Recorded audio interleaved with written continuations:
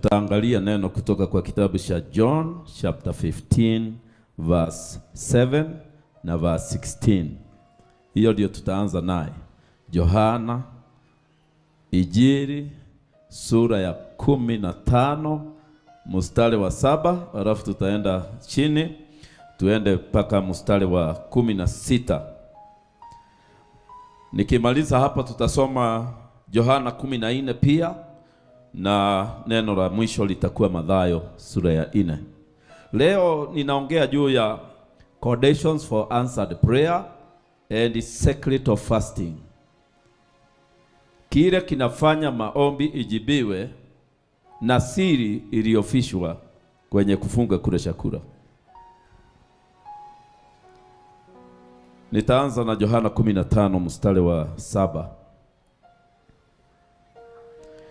Ninyi mkikaa ndani yangu na maneno yangu yakikaa ndani yenu, ombeni mtakalo lolote nanyi mtatendewa. Abide in me, and my word abide in you, and then you shall ask whatsoever you will, it shall be done unto you. Hii inatufundisha nini? Ya kwamba unaweza kufika level ambaye chochote unaitisha unapatiwa. It is a level that can be attained by human beings. Ni level ambayo wanadamu wa kawaida kama wewe na mimi tunaweza kufikia.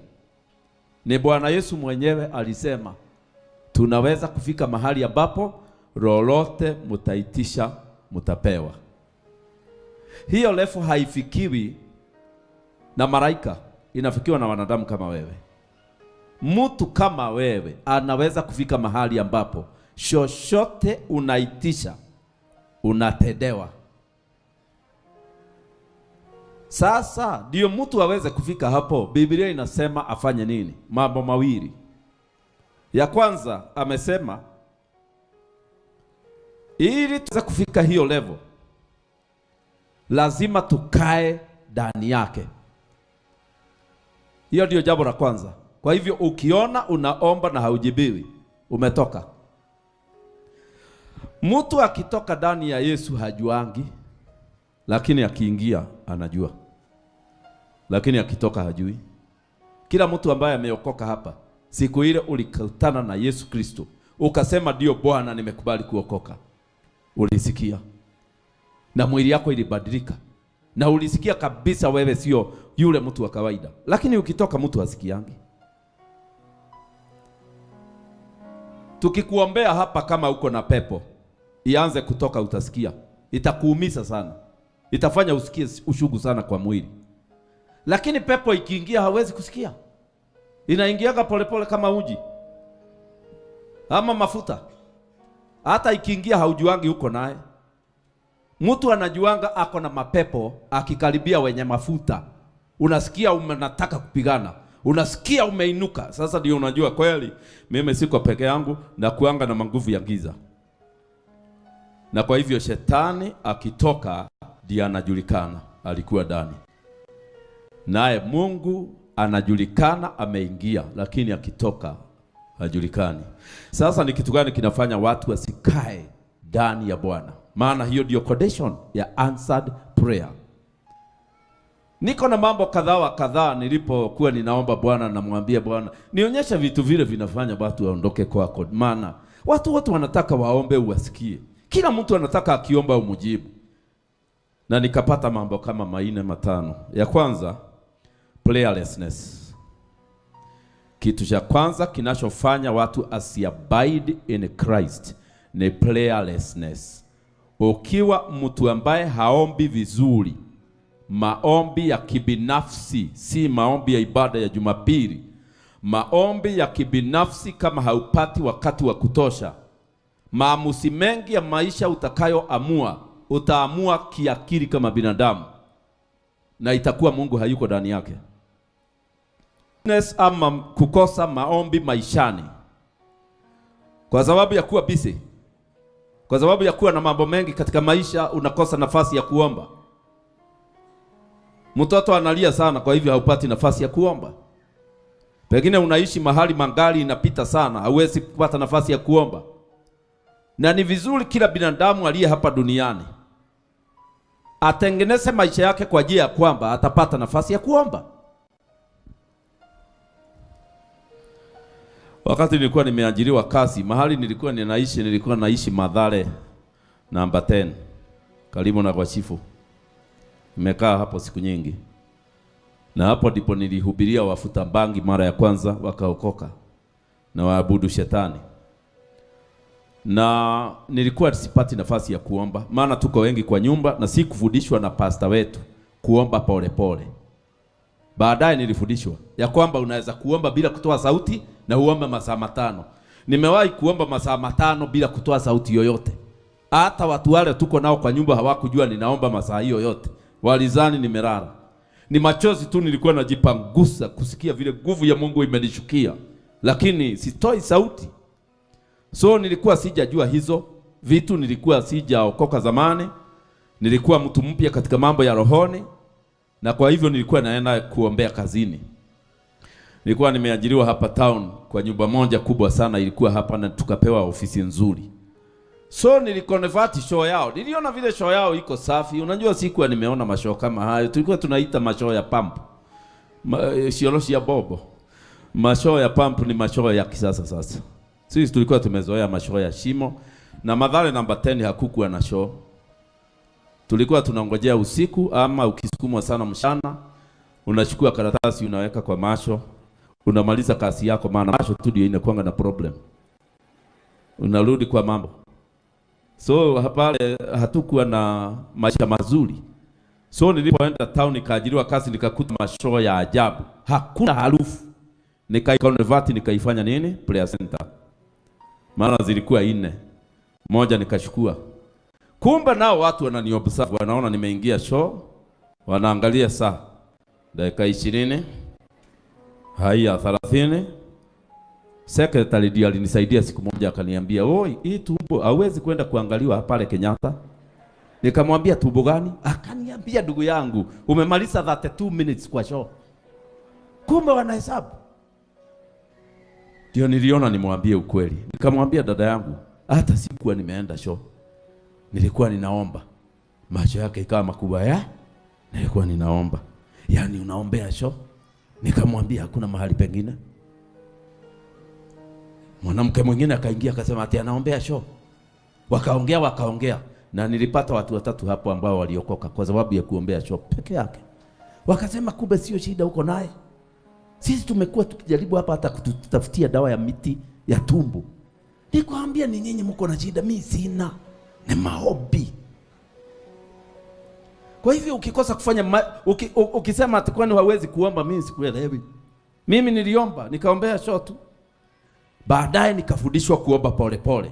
Hata tukiongea na watu kwa mkutano, ninaweza kuomba na wasione ninaomba. Na wakitoa point, maana akili haiombi, ni roho yangu inaomba. Hata mimi nikiulizwa point yako ninatoa, lakini nilikuwa kwa prayer. Nimewahi sasa kuomba masaa mengi nikiendesha gari.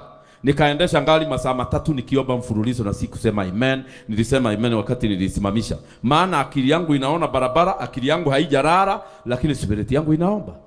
Na ndio Biblia inasema pray without, muombe bila kukoma. So wadugu na wadada, prayerlessness haina excuse. Ila ukinona maombi haikuangi rahisi. Maana naye maombi inatoka kwa tumbo. Na ukikuja tumbo itakuumiza. So vile mali inazidi kuwa nyingi, ndivyo maombi inapungua. Unajua maskini wengi tumbo hakuna. Anainama mpaka uso inaguza magoti. Watumishi kama Elijah walikuwa webaba sana kuliko sisi. Alipokuwa anaomba, aligusa maombi yake, magoti yake iliguza uso hapa. Akarara hivi kama mtoto vile kanaranga ndani ya tumbo ya mama. Akiombea mvua itoke Mediterranean Sea inyeshe Israel. Na ilinyesha kulingana na neno lake.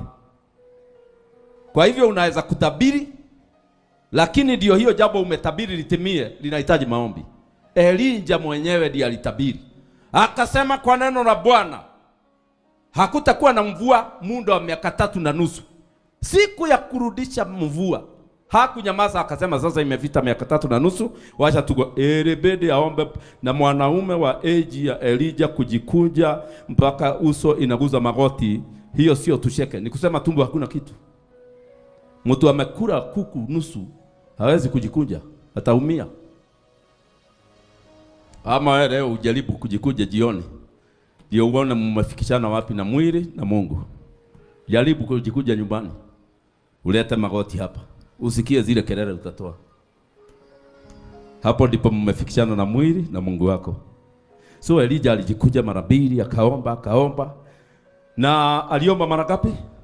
7. Akisema amen, anaambia kijana yake, kibia uangalie kama kuna mawingu. Kijana anamwambia hakuna, ni blue. Anajikuja tena. Kwa hivyo kuna maombi, especially maombi ya unabii wewe mwenyewe umetoa, jikuje mara 2 ndio itimie. Na kila mmoja hapa mna uwezo wa kutabiri. Kwa hivyo kuna mambo huwa mnasema mwaka huu nitaolewa. Kama ulisema hivyo, time ya kujikuja upange. Ulisema mimi mwaka hii mimi naamini nitakuwa na gari, jikuje. Maombi ni lazima. Bila maombi sisi ni nothing. Maombi ndio inatupatia uhai kutoka mbinguni. Bila maombi we are dead. Watu wa shetani hawaombi. Watu wa dunia wengi hawaombi, wanaomba tu kukitokea shida. Lakini sisi wa Kristo we must keep prayer alive. Lazima tuweke maombi ikiwa hai. So if you abide in me, jambo la pili linafanya watu waondoke kwa Kristo ni disobedience. Mungu amekwambia ufanye kitu na umekataa kufanya. Bwana amekwambia ufanye kitu kwa kanisa, umekataa kufanya. Neno fulani linasema ufanye kitu fulani, umekataa kufanya. Wewe tunakuita disobedient Christian. Umejiondoa mwenyewe kwa Mungu. Kwa hivyo ukimuita hata kujibu. Ukiona Mungu hakujibu na wewe ni muombaji, angalia sasa pande ya disobedience. Na watu wengi ambao ni very prayerful, they are disobedient. Wanaomba sana lakini inapofika kwa obedience, they are not there. Especially kama umezoea kunenewa na Mungu. Mara nyingi mtu huwa anadisobey Mungu kwa sababu umezoea yeye. Watu wale wako na temptation kubwa kwa kanisa kama hii kudisobey Mungu ni hawa ma frontliners wote. Wale wanakaa mistari ya mbele kudisobey Mungu ndio easy kwa sababu ya kuzoea Mungu na mtumishi wake. Wakifanya hivyo, they tend to disobey. Unakuta ya kwamba obedience iko kule nyuma, lakini disobedience iko mbele. Na hii inachangiwa na kuzoea. Kuzoea anointing, kuzoea mahubiri. Niliangalia healing service ya mtumishi wa Bwana mmoja wa ng'ambo. Alikuwa anainua mwanamke kwa wheelchair. Alikuwa anamwambia in the name of Jesus, rise up. Mama anajaribu kuamka, imani yake haijafika. Akamwambia mara ya 2. Akamwambia mara ya 3. Mara ya 4 mama akaamuka, akakaa hivi. Mara ya 5 mama akaanza kutembea. Ikifika mara ya 7 nikaona ametembea kabisa, amekibia. Nikaangalia watu wale wako kwa ibada, wamereact namna gani. Nikaona ndugu mmoja alikuwa amekaa hapa mbele kwa platform. Anafanya hivi. Tired. Ili vitu tumezoea. Kaona hata anafanya macho hivi. Nikaangalia watu wale wengine wamekaa hapo mbele. Nikaona hata wengine ni kuongea wanaongea mambo ambaye haihusu hii. Hii ni kitu wamezoea. Anamshanga viwete hivyo. Nikasema Mungu, unisaidie ile kitu isikanishike. Wako hapa mbele ndio wanakula mmeo hapa mbele. Wakikaa hapa. Kama hii kanisa ikiendelea kujaa hivi karibuni, itabidi tukae hapa. Ndio tupatiane space. Halafu umekaa hapa unaona wakati muujiza unatembea.